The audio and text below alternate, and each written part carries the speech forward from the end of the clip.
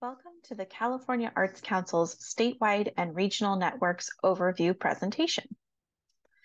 The program specialist for the SRN program is Leslie Giovannini, pronouns she, her.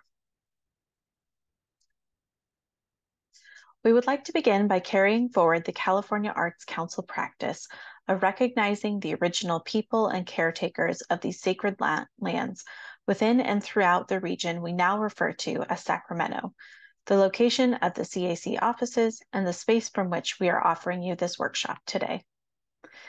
The California Arts Council stands in solidarity with all of California's Indigenous people.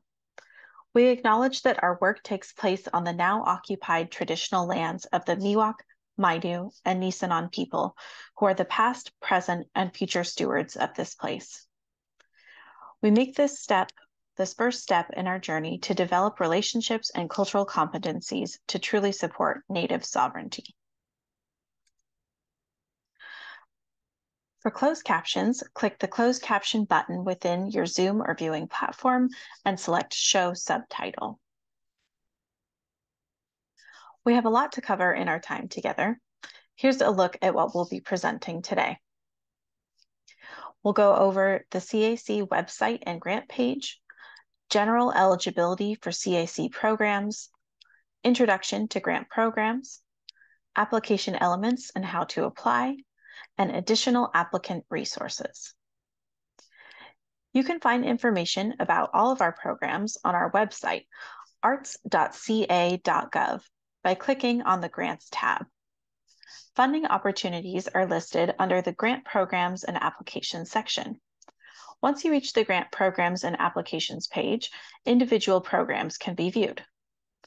Each program has a landing page that contains a brief description of the program, contact information, links to download the guidelines, and other information.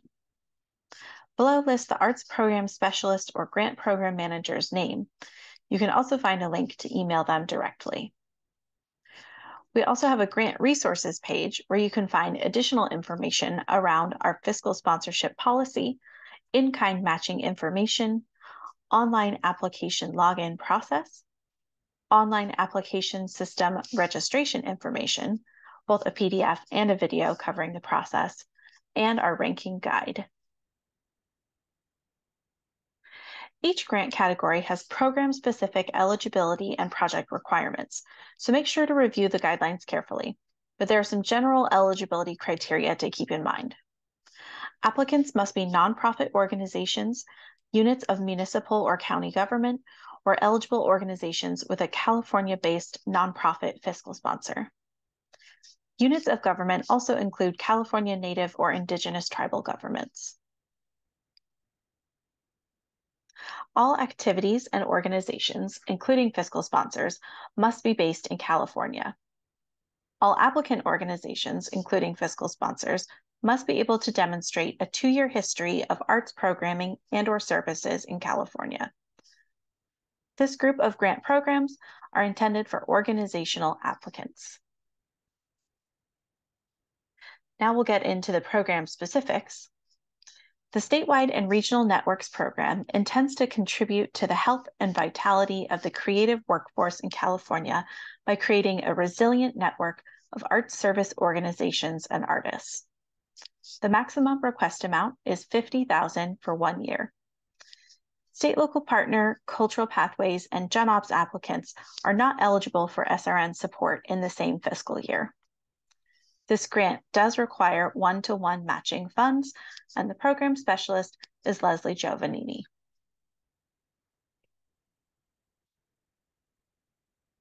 The panel's rankings are based on the review criteria in the guidelines. All of our programs include equity and accessibility review criteria. The other review criteria are all program specific. There is language defining each criterion in the guidelines, as well as the applications and requirements that the panelists will use to assess each criterion. The first one is centering equity for an inclusive arts landscape. In this section, organizations will demonstrate understanding, capacity, and ongoing commitment to building equity across the arts through inclusive policies, practices, projects, partnerships, and leadership. Organizations will also demonstrate how they serve and prioritize communities with the highest levels of need, as indicated by the California Healthy Places Index, or HPI.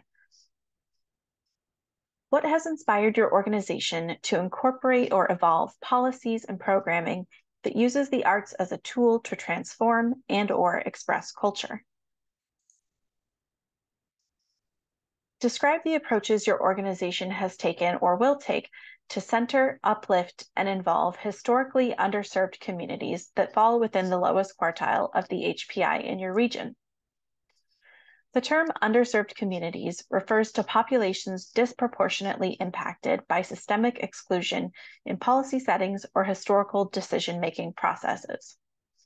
Neighborhood by neighborhood, the HPI maps data on social conditions that drive health, like education, job opportunities, clean air, and water.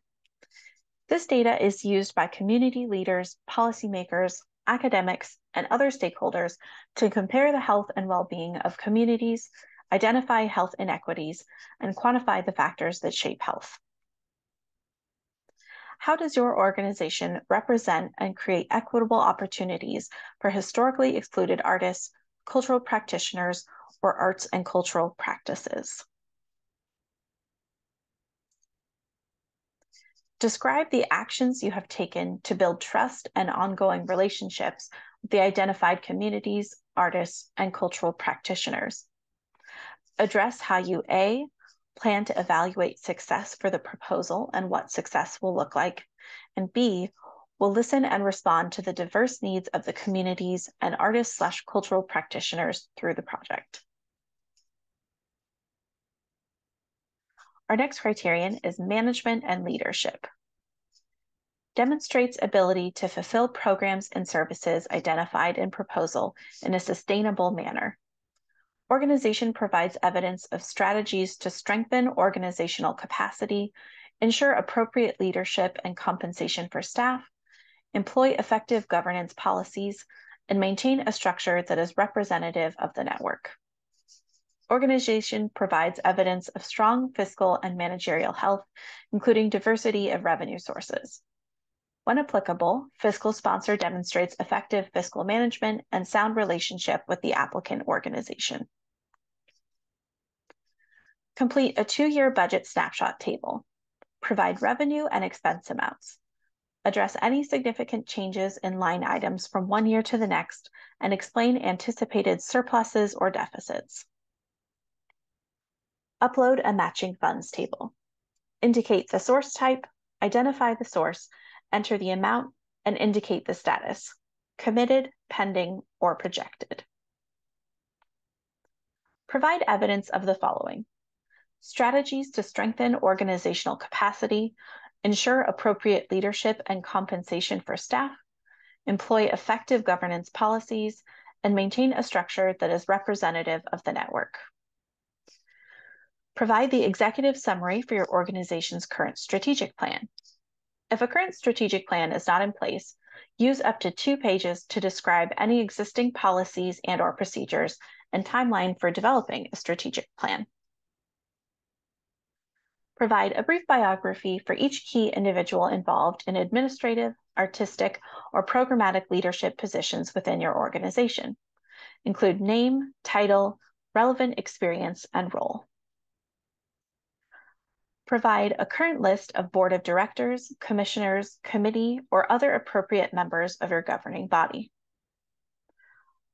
Letters of support.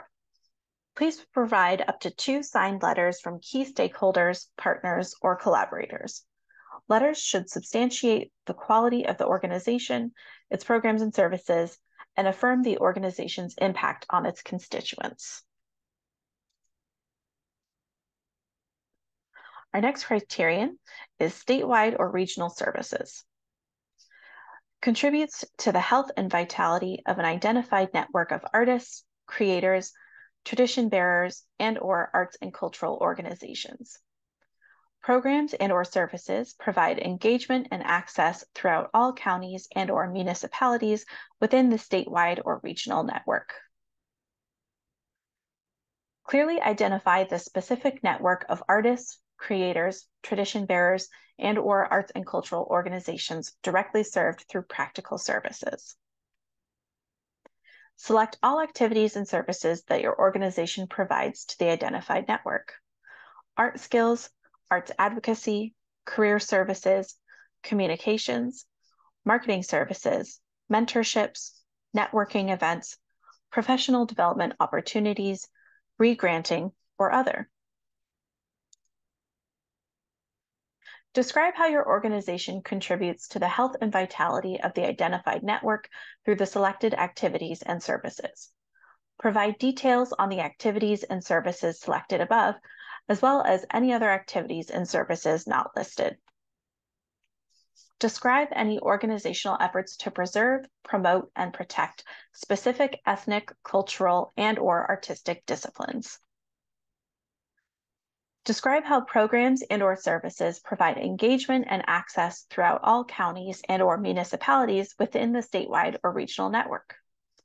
If statewide, please describe your impact and relevance in northern, southern, and central regions of California.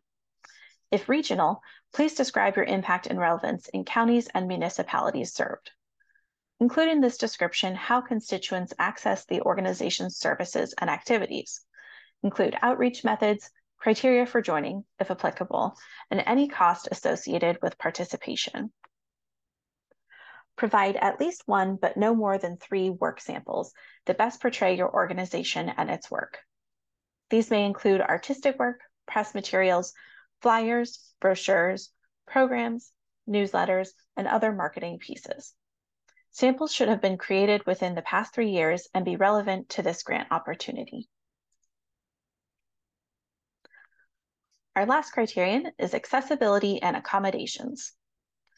Demonstrates that its programs, services, information, and facilities where funded activities are to take place, including online spaces, will be accessible for individuals with disabilities, including but not limited to individuals who are deaf, hard of hearing, deaf-blind, have difficulty speaking, have a physical disability, visual disability, developmental disability, learning disability, mental illness, or chronic illness.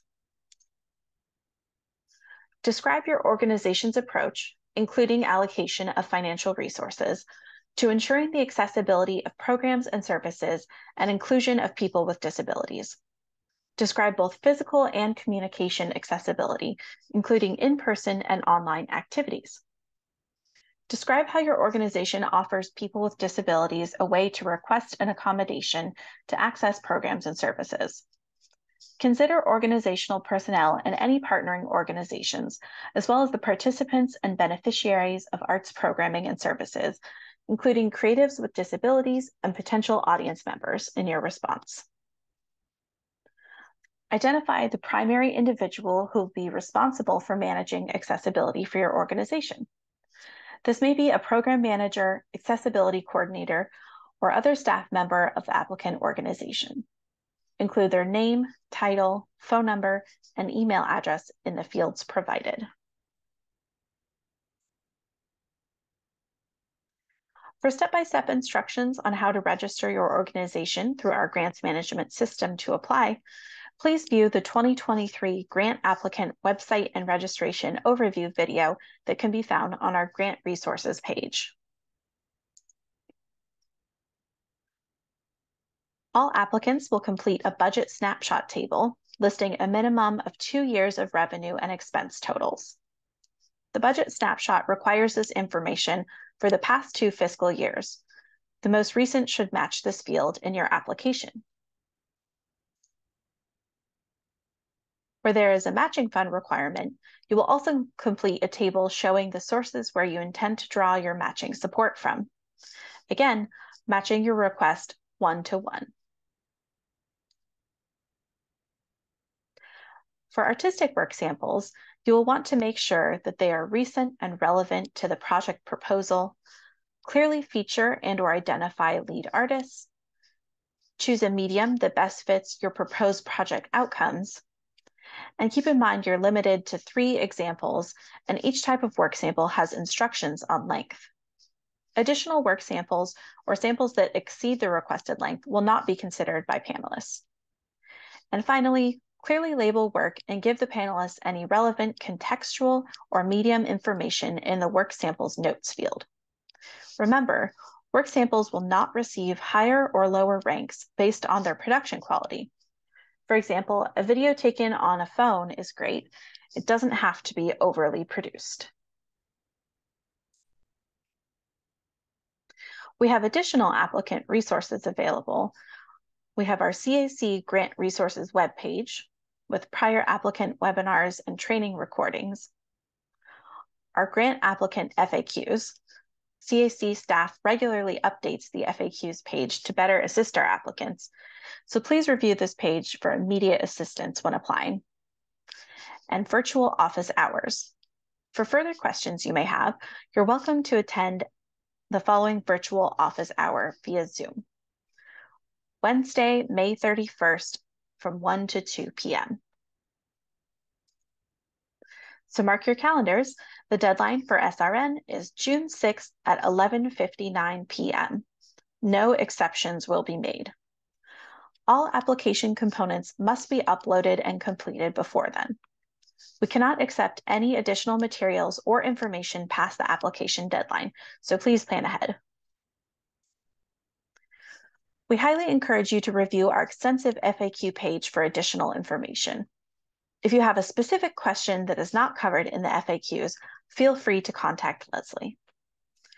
We strive to respond to all inquiries. However, due to the high volume, we must respond in the order they are received. We highly encourage you to review all the resources on our site and reach out with questions early in the application period. We will do our best to assist, but cannot guarantee assistance close to the application deadline. This concludes today's CAC presentation. Thank you for the work each of you are doing improving the lives of Californians in your communities through the arts. We look forward to continuing with you on this journey and seeing your application submissions. Thank you and be well.